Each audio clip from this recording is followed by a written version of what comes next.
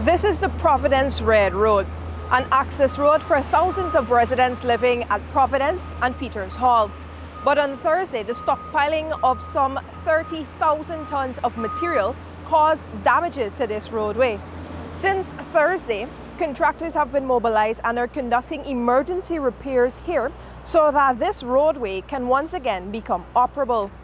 On Friday morning, we came out here to see exactly what those repair works are looking like.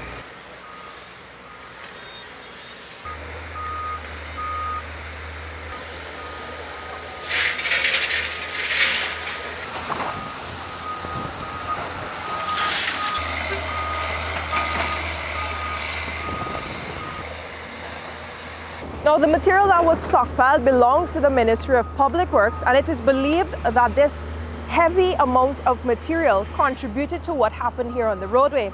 So, in addition to the repair works that are ongoing, the ministry is also working to move some of those materials so that the pressure, so to speak, on the road here would be relieved.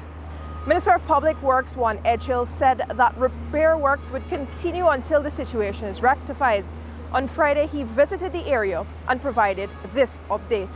I'm unable to tell you a timeline because I know somebody's interested, how many days this can take and how soon we're going to get that fixed.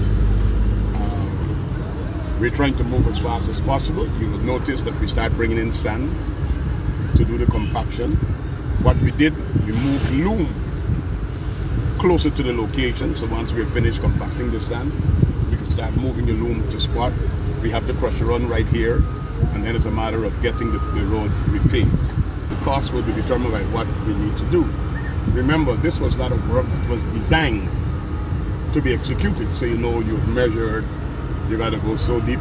When we lift up these paves, we will get a full understanding of what needs to be done there.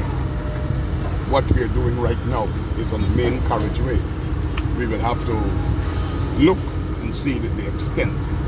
Of course, at least for the past 24 hours or so, thousands of persons have been inconvenienced because, as I mentioned before, this is a main access road for thousands of persons living in Providence and Peters Hall. Still, Edghill said blame isn't being cast as yet. Well, I don't know if we should go to the blame game as yet. As yet.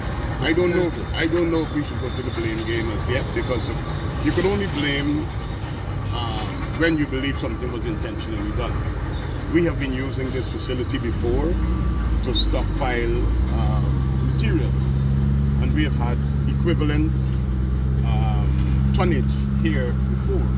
But it would appear that the constant use would have destabilized the soil.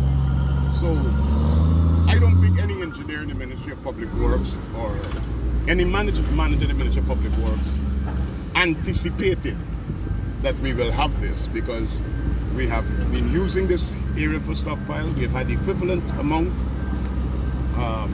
It's just an unfortunate event. Reporting for the newsroom from Providence Red Road, I am Vishani Raghabir.